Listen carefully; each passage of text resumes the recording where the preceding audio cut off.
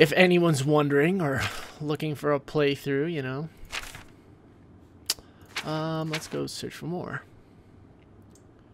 Fort Bulwark. I think I can do the Mace of Zenithar. Let's go do that. I think, from what I remember. You're the Grey Fox. Ah! You're...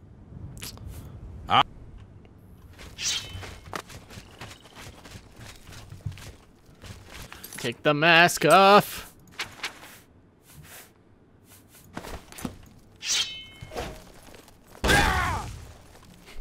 I don't want to... Oh, what do you need? He didn't... He just... Bye. He just completely forgot who I was. No! Damn you! What? Get inside. Take it off. It's you. I've heard of you. You're the one restoring the Knights of the Nine, aren't you? Absolutely, sir. My name is Kennardus Aholan. Like you, I am a servant of the Nine, specifically of Zenithar. I came here seeking his mace. However, I could not pass the test. I'm no crusader, but that doesn't mean that I cannot serve Zenithar. In light of recent attacks, I've signed on to protect the chapel. I'm fair with a blade, and by my honor, I'll serve the Nine in any way I can. Okay, tell me about your Of the views. original divines, Zenithar is thought to be the most in touch with the mortal realm. Some legends say that Zenithar has close ties to Kinnereth, an idea that is supported by the manner in which the two gods' realms interact. Craftsmen devoted to Zenithar are able to create and profit from the materials provided by Kinnereth's natural world. The two work in harmony, the natural world providing for the craftsman. One cannot revere Zenithar without acknowledging the power of Kinnereth. Obviously. Legends say that when Pelennor Whitestrike was slain by the Ayleids, a messenger carried the mace to the human settlement of Leyawiin as a message. Centuries later, the master craftsman St. Calidus built the Chapel of Zenithar in Leyawiin as a tribute to the legend. When St. Calidus was laid to rest, those who prayed to Zenithar at his tomb began to receive visions of the mace of the Crusader. Legends say that when Pelennor Whitestrike was slain by the Ayleids, a messenger carried the mace to the human settlement of Leyawiin as a message. Centuries later, the master craftsman, St. Calidus, built the Chapel of Zenithar in Leyawiin as a tribute to the legend. When St. Calidus was laid to rest, those who prayed to Zenithar at his tomb began to receive visions of the mace of the Crusader.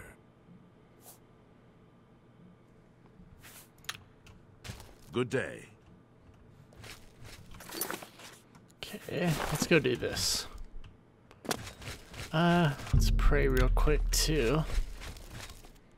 Who the hell is that? Savi, Count's mage and castle healer, your servant. Oh. My servant? Just go away. Wow, okay. They're gonna be so mean. You're the Grey Fox. Oh my god. How?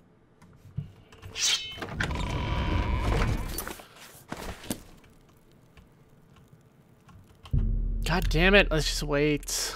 Wait for him to leave.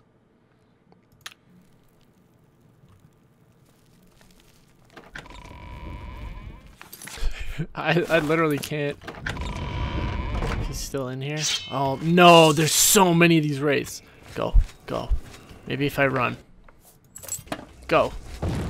Oh, God. There he is, St. Calidus. Ah! Okay, we're in. I've knelt before the shrine of St. Calidus in Leyawiin and found myself transported to some sort of dark void. I can see the Mace of Zenithar off in the distance, but there seems to be no way to reach it. According to Sir Ralvis, I must allow my faith in the Nine to guide me to the mace. So, essentially, it's not your faith in the Nine. It is the armor you're given. And so, one sec. Take that off. Put that on. And we'll drop... I should probably drop something.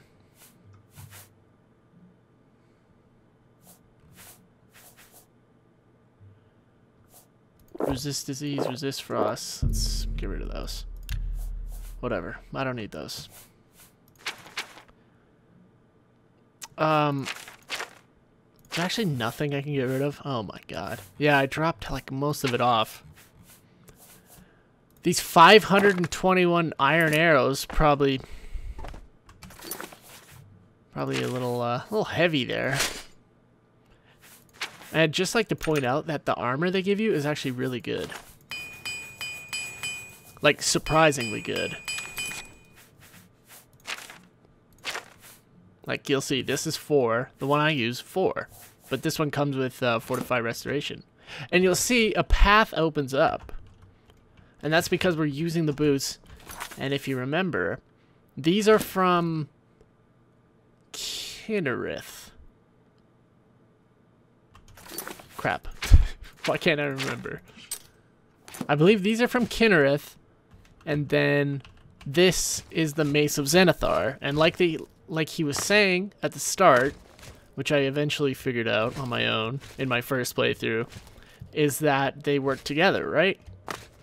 They were kind of in tune with each other. So that's why his boots work to help you cross here. Just so you know, if you're wondering. And there we go, we've got the mace. I've completed Sir Ralvis's quest by recovering the Mace of the Crusader. I should continue to search for the relics that the other Ghost Knights were questing for. Oh crap, I'm overcovered.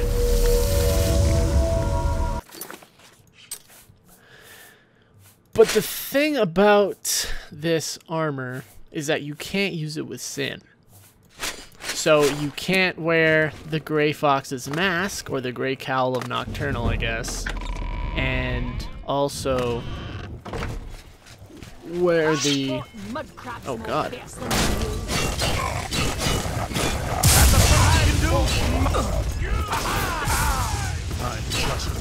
You can't at the same time wear the Crusader armor and the Grey Cowl. Or anything that gives you sin, for that matter.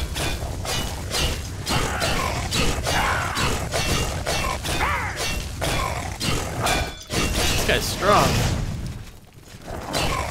I'm on your side! Oh! I'm on your side! Am I supposed to be impressed?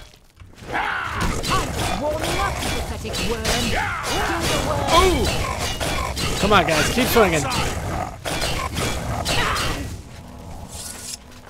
Beautiful. After recovering the Mace of the Crusader, I found the minions of Umaril attacking the Chapel of Zenithar. They were all defeated, and Leowin's chapel escaped desecration. I can't believe it. We survived! By the grace of the Nine, we survived! In no small part to you, Sir Knight. By your will and the will of the Nine, the Chapel of Zenithar is held against this blasphemer. Sir, I pledge my sword. I wish to join you in your quest to restore the Knights of the Nine and defeat this Umaril. I accept. I can only hope to match your bravery and valor. I am honored to serve by your side. Allow me to fetch more suitable equipment. I shall return shortly. Perfect. We've got people. We've got people. Oh yeah, repent your crimes, wicked one.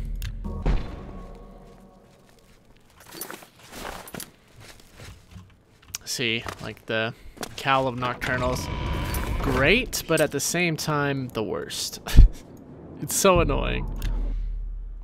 Oh no, why am I going to the Priory? Damn it.